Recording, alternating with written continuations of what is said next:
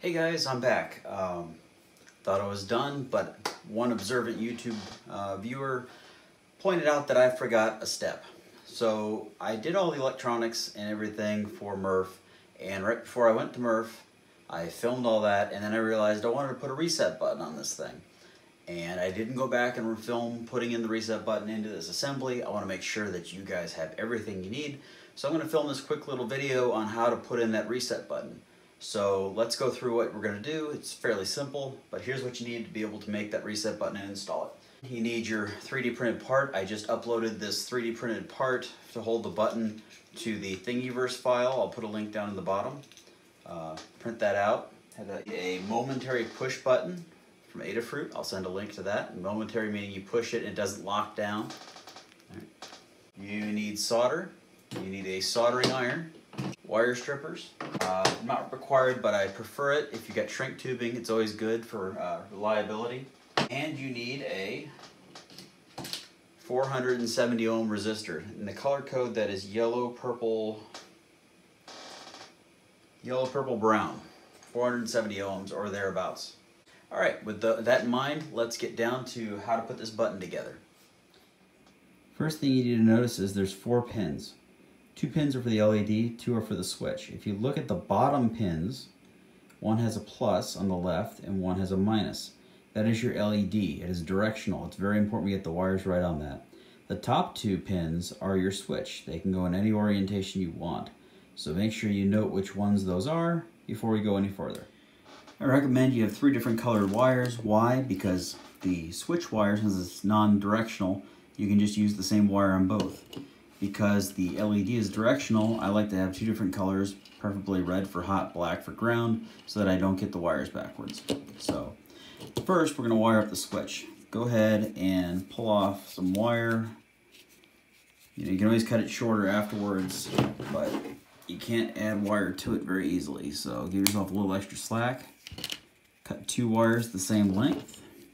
And then I'm going to go strip the ends here, and in the previous videos I showed you how to tin the wires. So what we're going to do is let's get all the wires together. You need 2 white wires.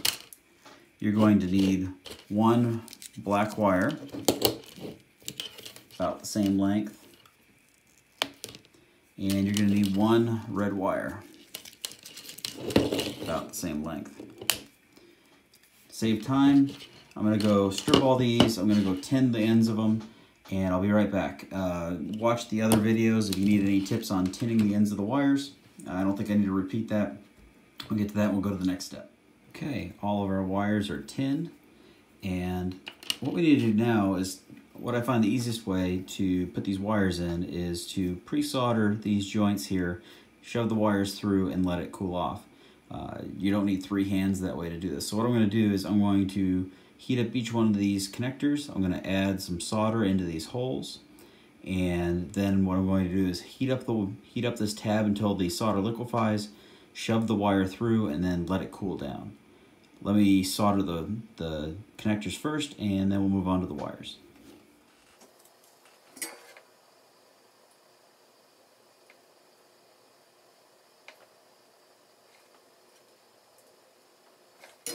I soldered all the tabs. So now what we're going to do is, remember the contacts that don't have a plus and minus on it, which are the top ones in this orientation. You see the plus and minus there. Those are our switch lines. So take your 2 white wires and connect a wire to each one of these by pushing them through the hole and then letting the solder cool.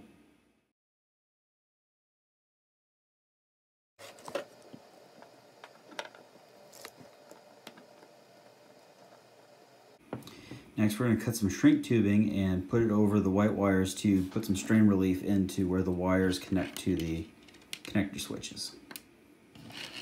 Go on here, slide that on, all the way up. Let's see if you can get it up and over. You gotta twist it a little bit. Oh. One important step, trim the tips of the wires that you soldered in so they're flush.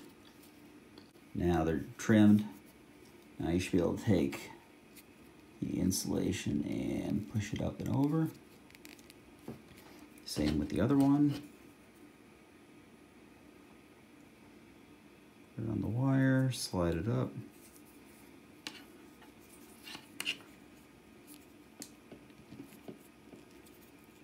Slide it over, like that.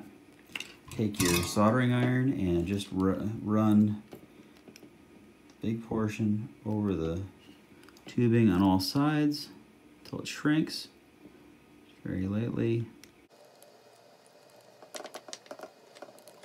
All right, there we go. So there's your switch wires, complete. Next, we're going to do the LED, which is a little different.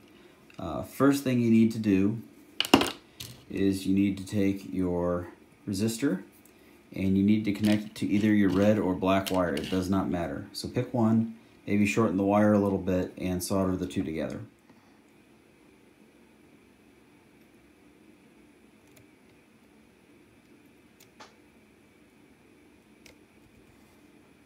Okay. Okay, with the resistor plugged in, I'm going to take the black wire, connect it to the negative terminal. In this case, I need a little more solder, so I'm going to go in there and just solder the terminal and wire together. Test the joint. Okay, we're going to now add the same shrink tubing over the top. I may use a little bit bigger shrink tubing for covering the resistor. So let's see, we need something about that long, covering to there. Trim it. Let's run the insulation up and over. And shrink tube it down. Okay, and shrink tube the black wire. You should get it over the terminal if you can, like that. Shrink tube that down.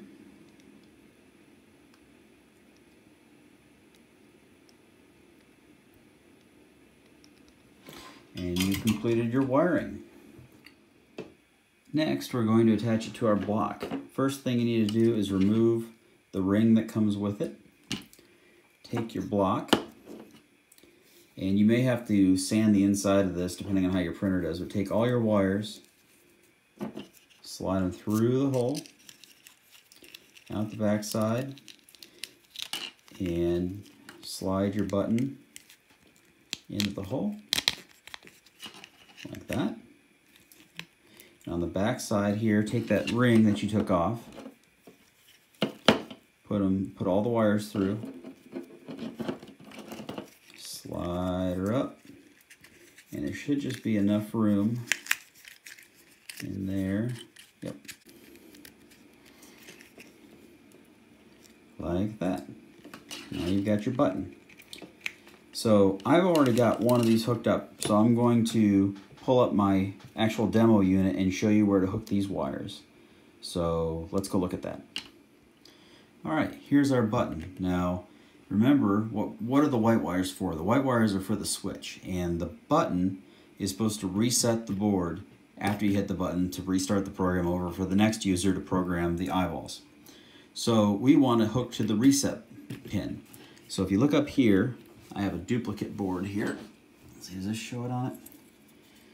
Yeah, so this is the same feather screw shield. Top pin here is RST, which is reset. And if you look up the reset command on this board, if you pull that pin to ground, then it will reset the board and start over. So if we look in here, notice my white wire goes to the reset pin, to the switch, and then my white wire, because I ran out of ground pins, goes over here. The white wire is 1, 2, 3, 4th pin down.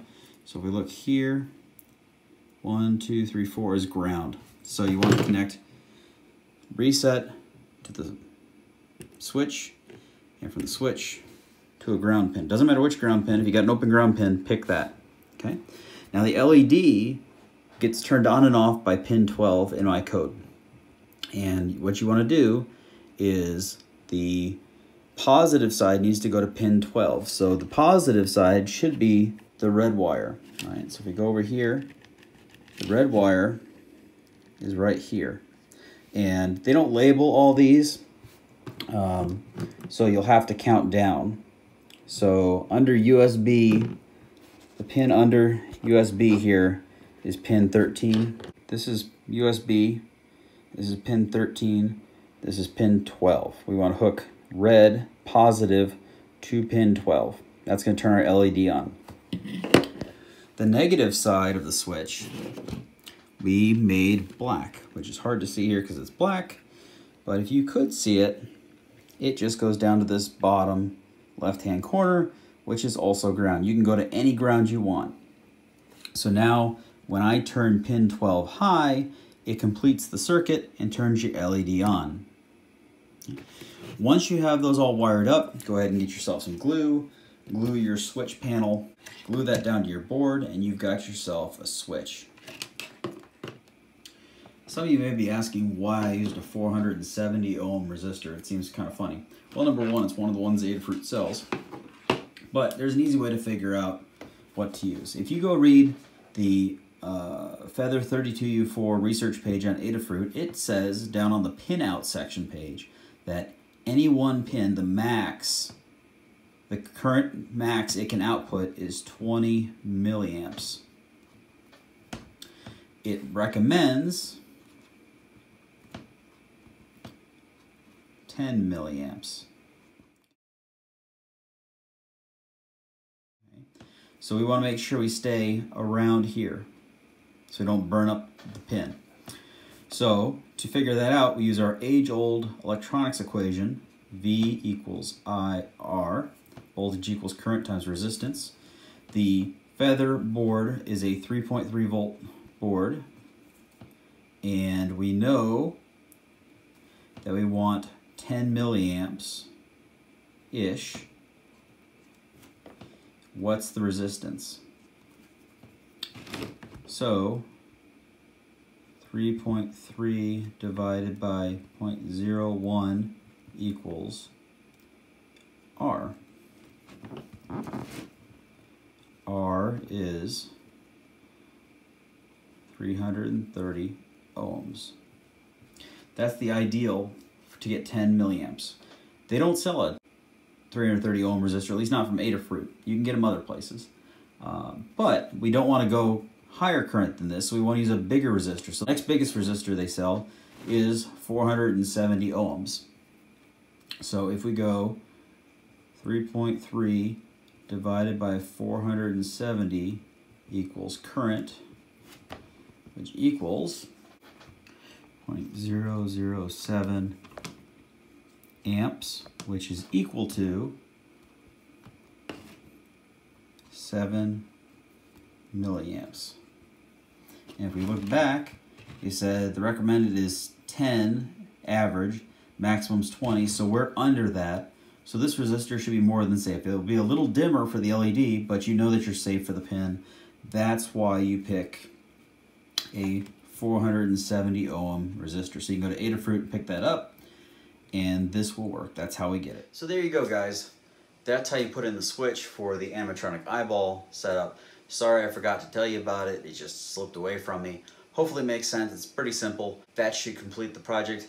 If you guys find anything else, I'll be glad to do another addendum video. But hopefully that covers about everything. Enjoy, have fun, ask questions, stay curious. Enjoy the project, guys. See you next time.